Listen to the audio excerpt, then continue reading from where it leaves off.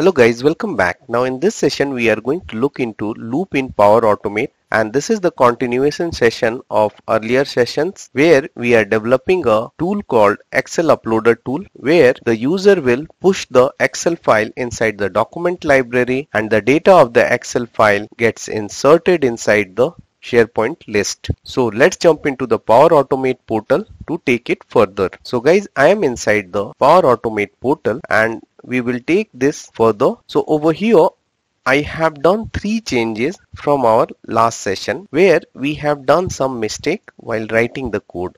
The first mistake we have done that here instead of A1 to K500 we are writing A2 to K500. So this is the first change you have to do in your program if you are following along with me. Another change you have to do inside the list row present in a table.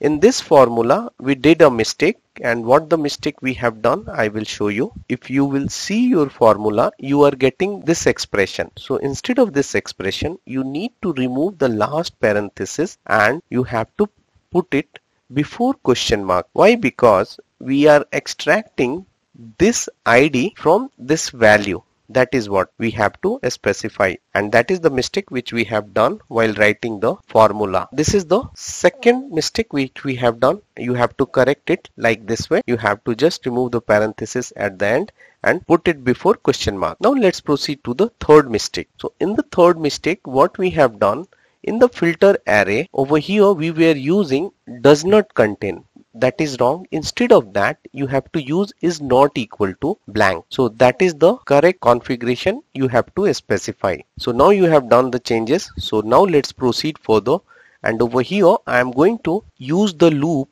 to insert the record inside the SharePoint list. So guys, so far we have selected the records which has the data and we are keeping inside this particular step, and that is in the form of array. So I want to iterate that array, that is select records output of this record, and I will go through each record, and that record I want to insert inside the SharePoint. So how I will do that?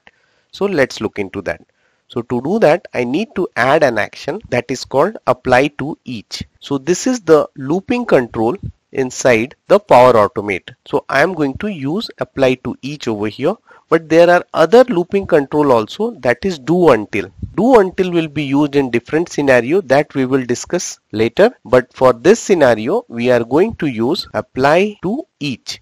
So I will use apply to each loop, and within that I will select the output of select records. So I will select this one. Now from this array I will pick item by item, and that I will insert inside the SharePoint list. So let's rename this one. I am going to tell that loop, and over here now next I want to insert the record to the SharePoint list. So how we will do that? So we will use the SharePoint connector over here. I will write SharePoint, and from the SharePoint connector I am going to use create item action over here. So this action will help us to insert the record inside the SharePoint list. So over here we need to specify site address. So we will put custom value over here, expression that you already know that. I will use variables, and the variables is var application context question mark, and over here I need to specify site address, and next we are having the destination list.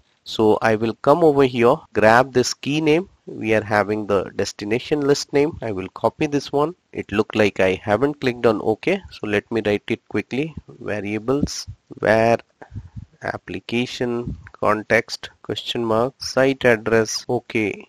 Now we have inserted the site address. Do the same for list name, enter custom value, expression, and I have copied this one. I pasted over here, and I will put destination list name over here. Okay, and within the item I am going to put something called current item. So I will tell current item of loop, and what we are having over here, that is select records. So this is the output of the select record, which is the previous step. So whatever the value which is currently available inside this loop, that I want to insert it.